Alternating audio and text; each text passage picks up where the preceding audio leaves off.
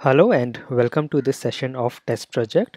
I am Raghav and you can find all my work on my website automationstepbystep.com.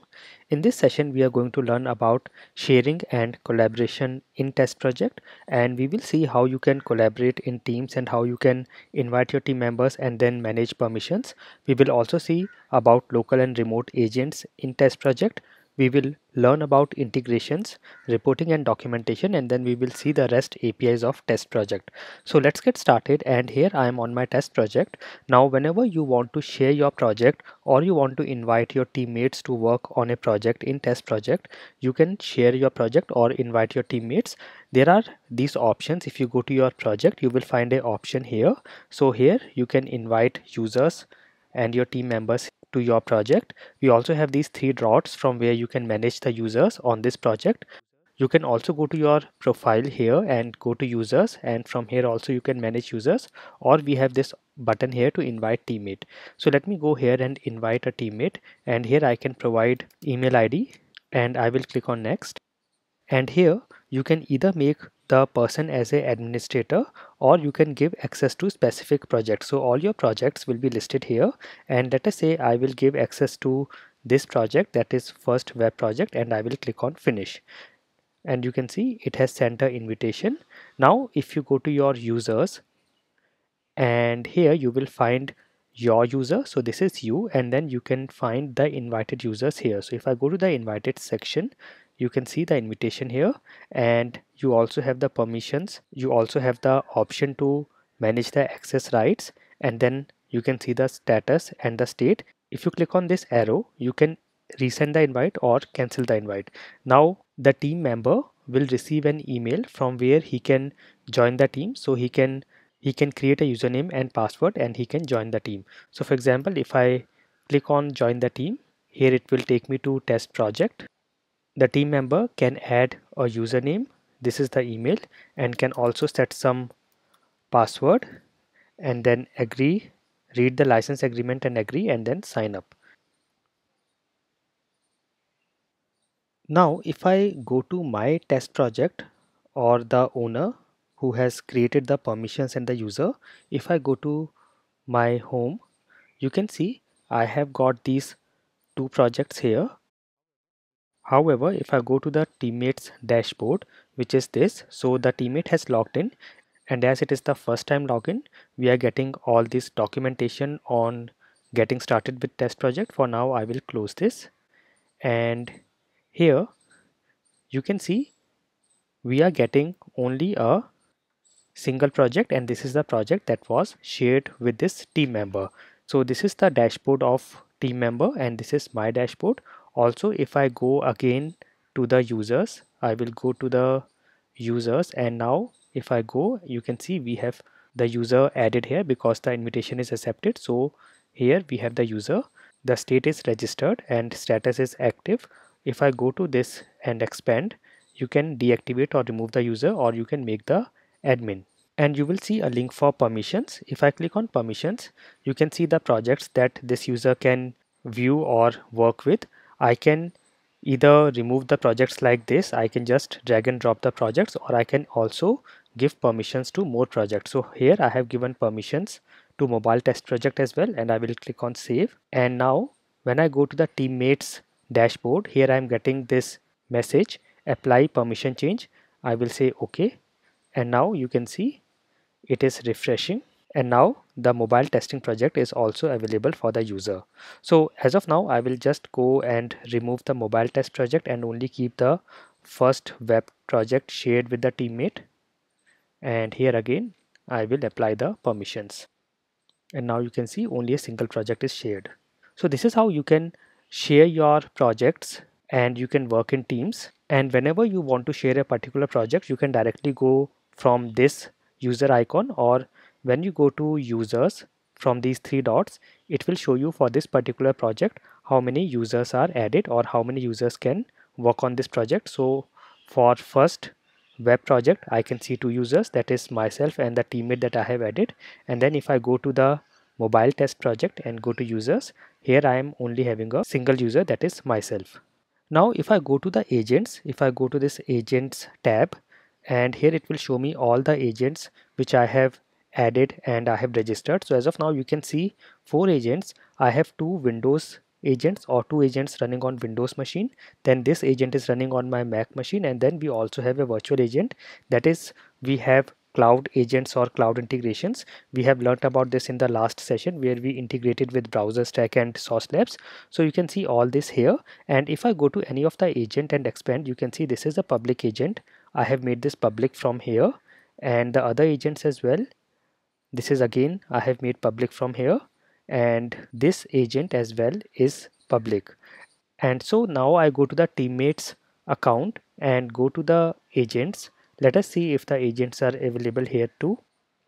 So you can see all these agents are available here as well because I have made them public. Let me just go to my Mac agent and remove it or make it private. And now if I go and refresh the agents, you can see now my Mac agent is no longer available for the teammate. So you can make your agents public so that they can be available for others as well on your team.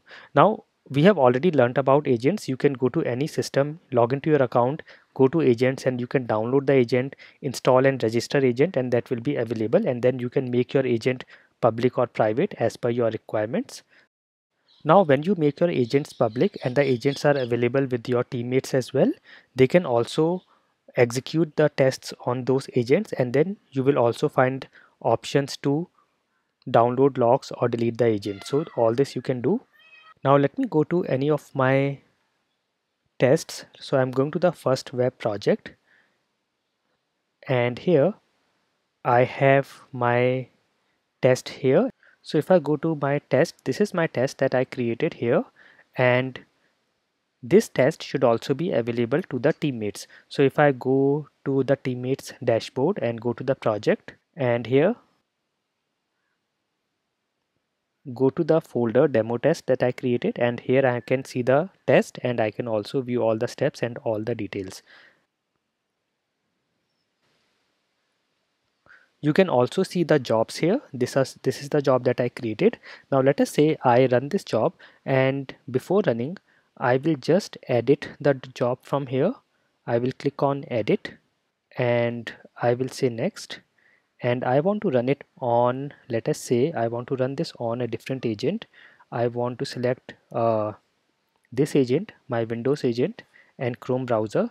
I will say save and I will click on run. So this will start execution.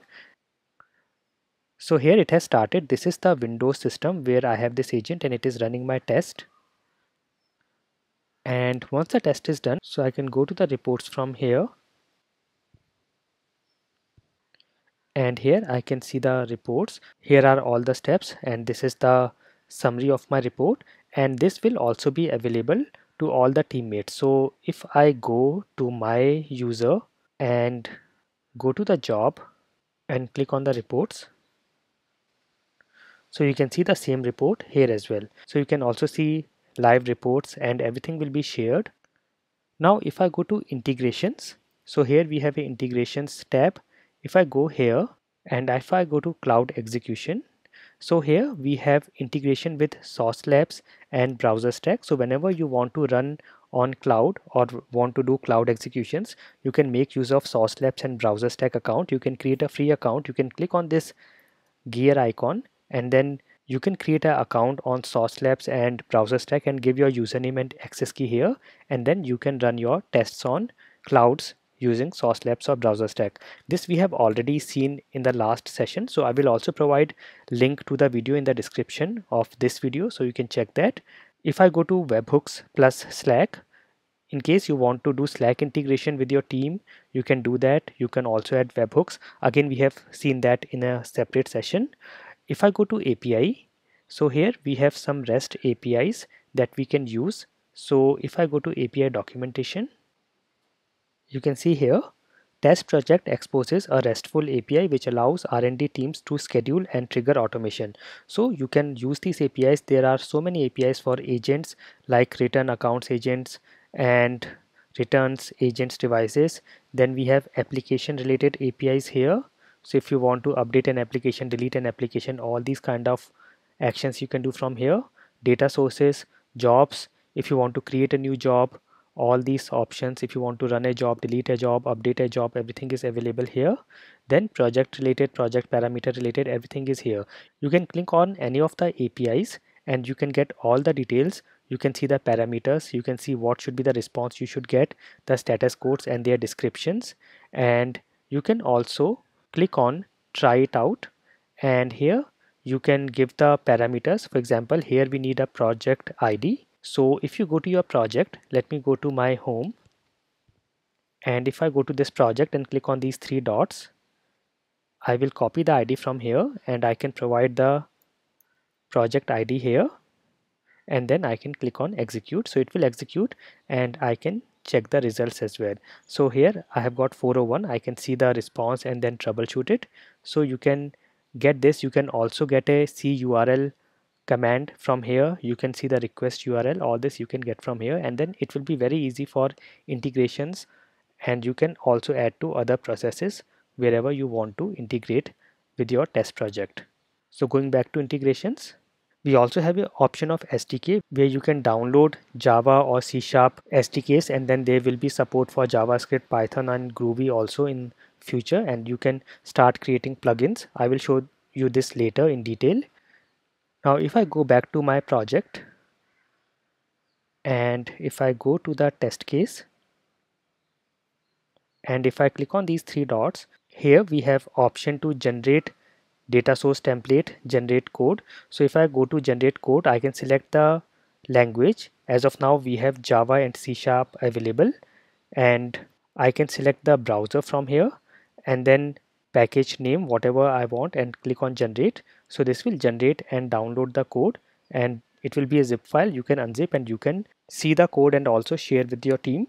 Then we also have option for manual test and test documentation. So if I create a test document, it will create and download a Excel file, and if I open this Excel file, here you can see we have got the documentation of our test. Here we have project details, the test details, the application details, the parameters and the steps. So you can again share it with your team and create a documentation.